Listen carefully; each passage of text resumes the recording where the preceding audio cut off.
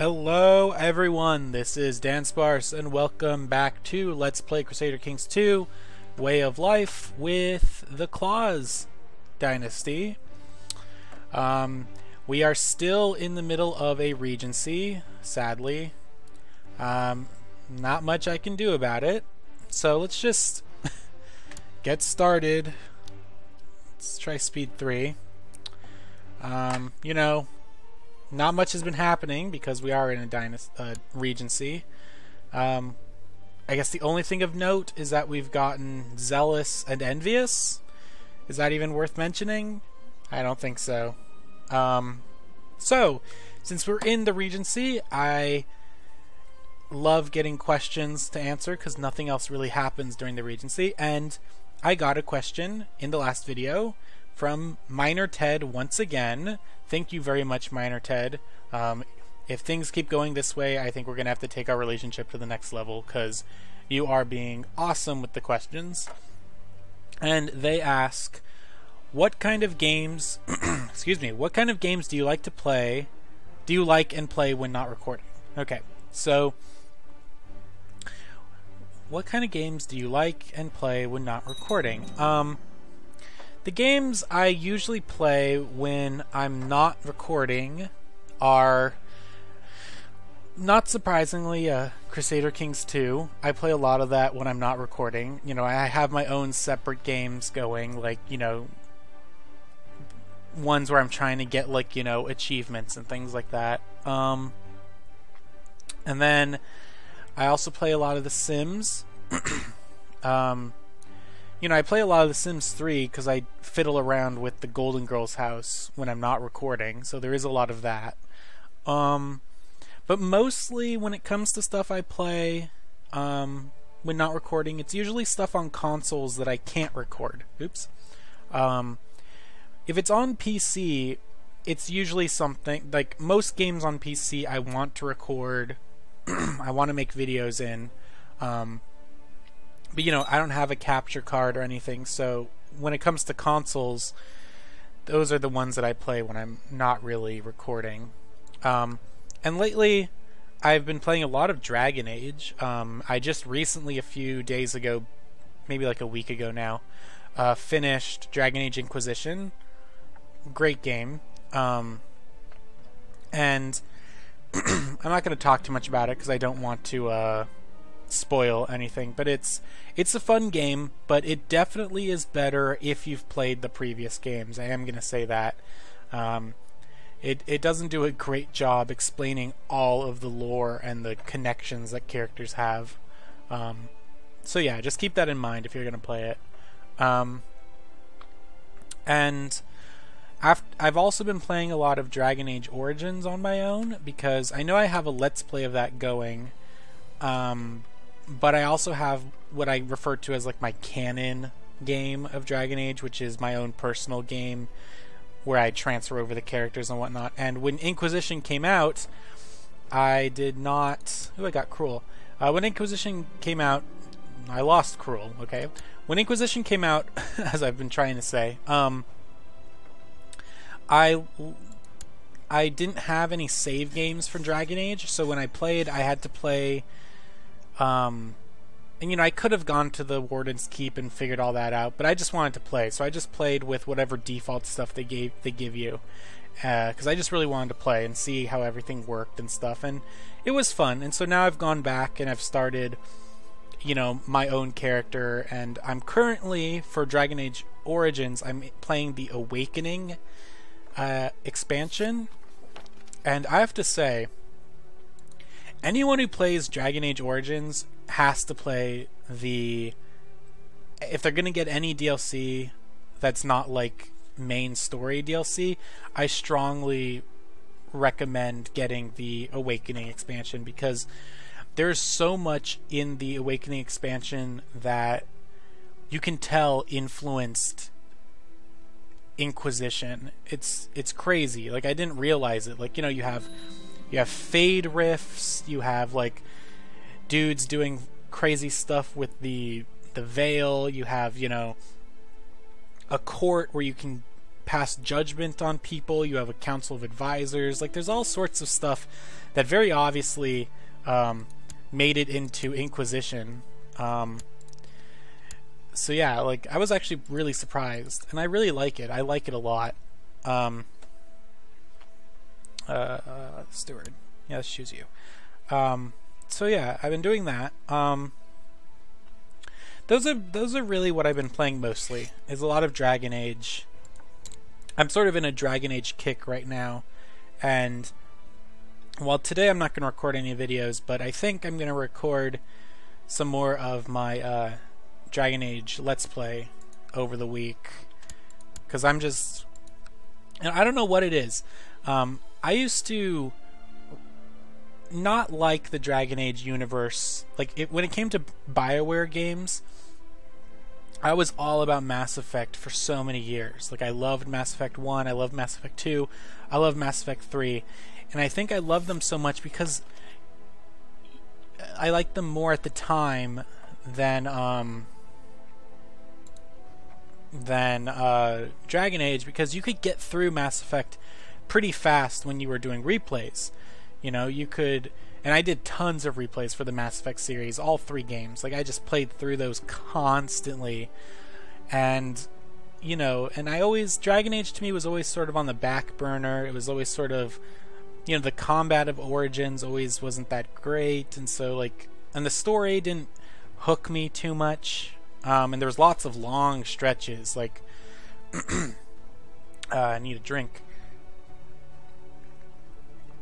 You know, like the stuff with the dwarves always dragged on really long. And of course there was that whole Fade segment of the Mage's Tower. And we'll get to all this stuff in my Dragon Age Let's Play. There is a lot of the game that sort of stretches, and so I never really cared much about it.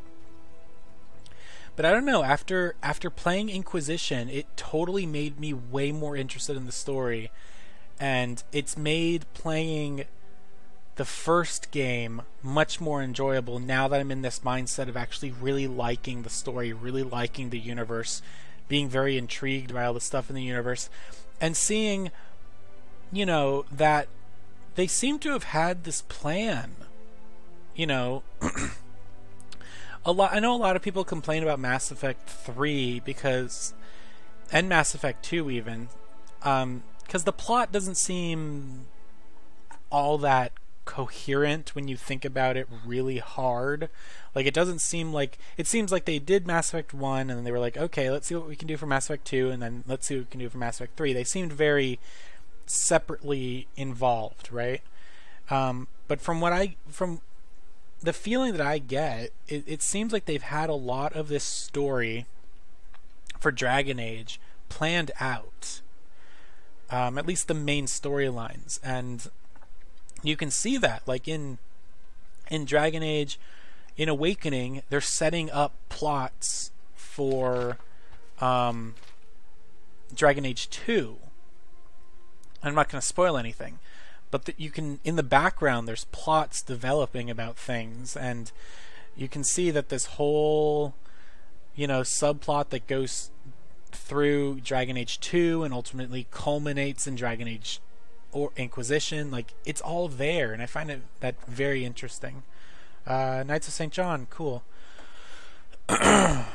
Excuse me. I think I'm only going to record this one video today because my voice is going all sorts of nuts. I'm sorry for rambling. But yeah, I love Dragon Age now. Like, it's become one of my favorite series of games, despite its flaws. What was the original question? Right, okay, what kind of games do you like and play? We're not recording. I think I answered that question, right? Did I answer? I think I did. And as usual, I'll give a more concise answer in the description below if you couldn't really follow my rambling. Yeah, I really enjoy Dragon Age a lot. Is there any other games I play? You know, I usually binge with games. Like, I know some people can play like little bits of lots of games, but I binge mostly. I just go, like, you know, this game, I play this game and then I beat it. I play this game and I beat it. So I don't usually go back to games. I probably at some point will be going back to playing more Mario Kart and Smash Bros. So, because I bought the DLC with all the new tracks and the new characters. I bought the combo pack for that. So, like in the first one, it gave you, what was it? Link, Tanuki Mario, and Metal Peach? Pink Gold Peach. That's what they called it, right? Yeah. My Duke, the more I study the Lollard religion, the more I feel compelled to embrace it and to show you the wisdom that lies in these texts. Oh God. That is not good. Lollard. Yeah, no. We are not going to have a Lollard around, right? Goodbye. We're not doing that. No, sir. Okay. So yeah, so I bought that DLC for Mario Kart, and I bought it as the combo pack because you got a better deal when you bought that one, and plus like the Past to the Future DLC with the Animal Crossing stuff in it. And so when that one finally comes out, and I think that comes out either in February or March or something, I think, I'll probably go back to playing some Mario Kart and get that out of my system.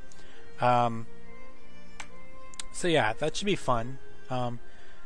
And I'll probably also go back to playing more Smash Bros. Once Mewtwo is given out, which I don't know when that will be. I hope that goes smoothly because I know they're closing down the Nintendo Club Nintendo, right? Which is how you got the Mewtwo stuff as you registered your game. So I hope that goes smoothly. Like I hope they don't mess that up somehow. So yeah, waiting for that. So I'll probably go back to more Nintendo stuff once that comes out. So if anyone wants to play when that comes out, I think I have my friend code somewhere in my description on my YouTube page. So if you want to add me and you want to play when that happens, let's make it happen. Oh, I'm paused. Didn't mean to be paused. So yeah, that's pretty much it. Yeah.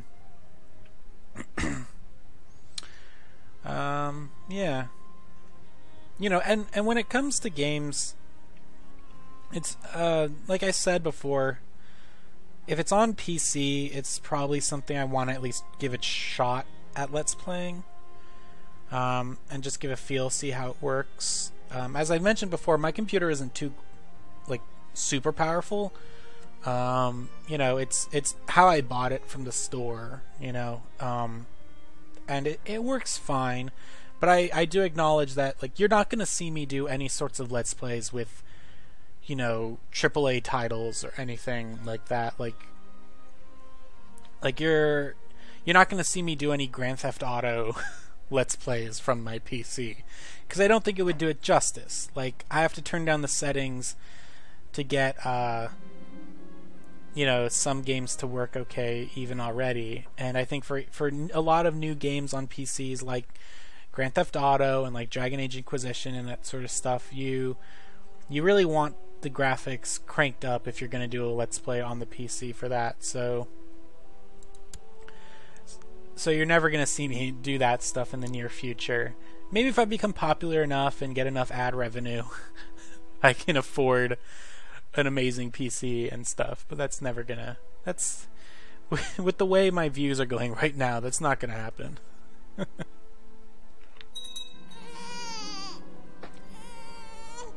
Oh no, I got gluttonous. That sucks.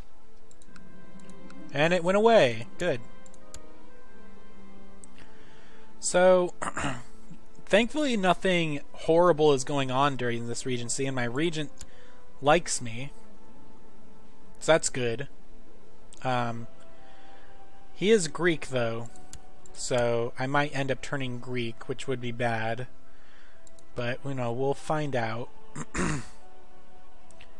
My father is still my heir, which is so weird.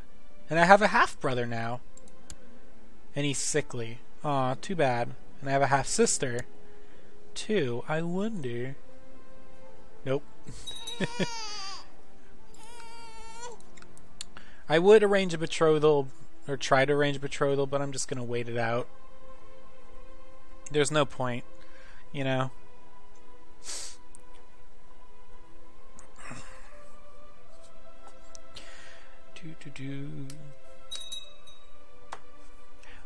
You know, thinking of games...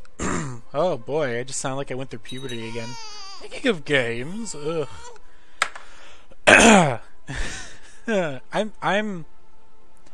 I think I'm getting sick again. It's awful. It's awful, you guys. Before I address this, I have to finish this thought. I'm going back to school. Let's see. Today recording it is Tuesday, February 2nd, by the way. So I'm going back to school.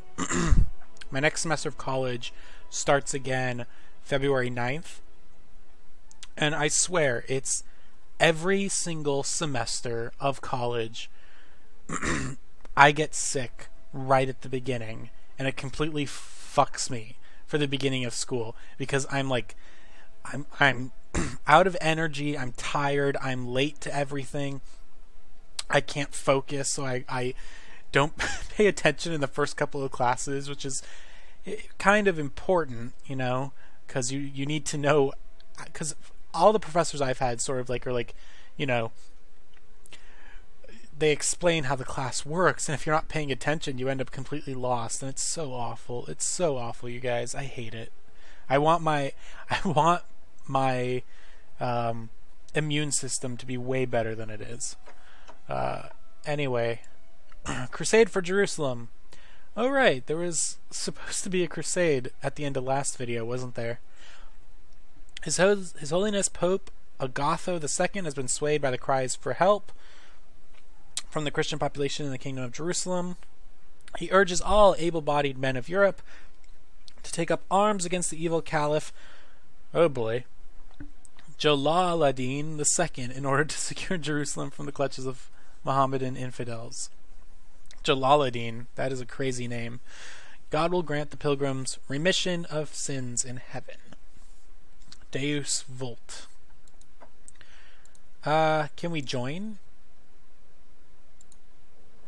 Crusade for Jerusalem, yes.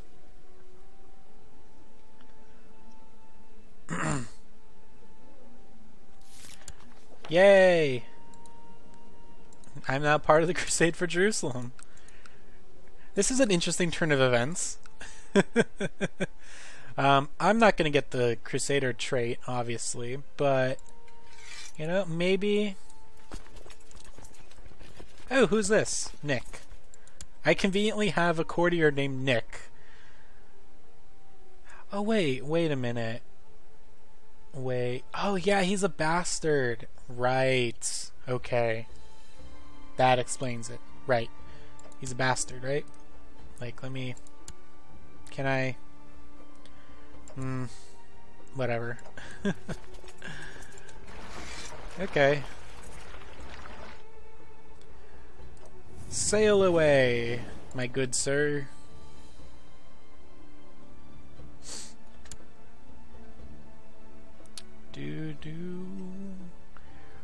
This is very... I did not think this would happen. Perfect. And it's probably going to be a complete and total failure. Like, I'm not going to get anything from it, right? Wait, you know what? No. We're not going to provide any soldiers right now. Go back. I changed my mind. Because if I'm going to go crusading, you know, I don't have enough soldiers to really tip the balance in any way. Right? So, I'm probably not going to get anything from the war. So, I'm going to leave my soldiers home for now. and just wait until I age up, because really, there's no point in going to a crusade unless I can get the Crusader trait, and I don't. Oh, and there's my timer. You know, I don't want somebody else getting the Crusader trait, and then because I think he also has a claim on my titles. I think. I'm pretty sure he does. Where is he? He should be in my court. There he is, Nick Roud. He does. So I don't want to make people like him more by giving him the Crusader trait. Anyway, that's it for this video, I think. Until next time, this is Dan Sparse. Like, comment, subscribe. Leave me any questions if you want to know anything. Follow me on Facebook, Twitter, or Tumblr. Links are down below. And until next time, bye.